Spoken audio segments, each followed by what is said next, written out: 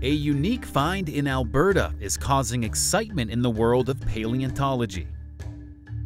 Teams have discovered a hadrosaur fossil, a duck-billed dinosaur from the late Cretaceous period. While hadrosaurs are common discoveries in the area, this one was found with skin still on it, a very rare find. Skin and other internal organs can tell researchers a lot more about an animal than bones can. Additionally, this fossil is exciting because it's a youth and because an intact skeleton is potentially buried under the rock. The excavation process will take many months, if not years, and the fossil should eventually find its way on display in Alberta.